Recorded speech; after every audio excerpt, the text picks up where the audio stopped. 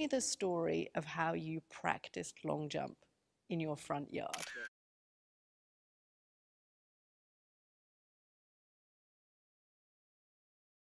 My favorite.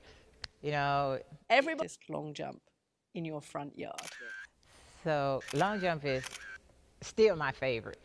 You know, Everybody knows Jackie Joyner Kersey's love affair with the long jump. yes, and so the coach, and he had a makeshift long jump pit in his backyard. And so I was waiting on him to take me home. And so he went into the house to go get us some water.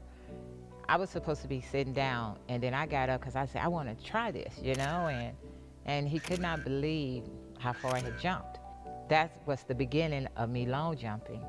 And when I wasn't able to go to practice, I would convince my sisters. We would take empty potato chip bags, go to the park where they had a sandbox, and we would dip the sand from the sandbox into the potato chip bags and bring them to my front yard so I could practice on my landing of the long jump. Never could get enough sand, but it was just enough for me to practice my landing and not let my mother know that we had left the house, because when she would go off to work, we would have to stay at home, and we could only play in the front yard. And the park was less than 100 meters, so we'd go over to the park, get the sand, and then we were just in our practice long jumping. I just thank God I didn't break anything. Knowing how difficult it was for my parents.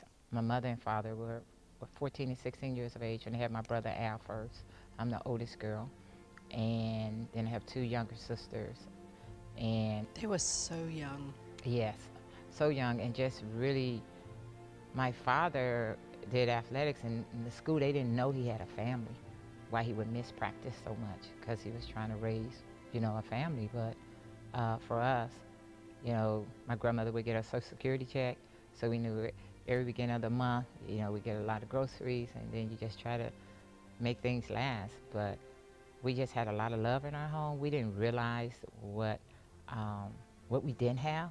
We was always told to focus on what we had and not worry about the things that we didn't have. And that's the same attitude I have even in my life today, is focus on the things I can control and not worry about the things I cannot.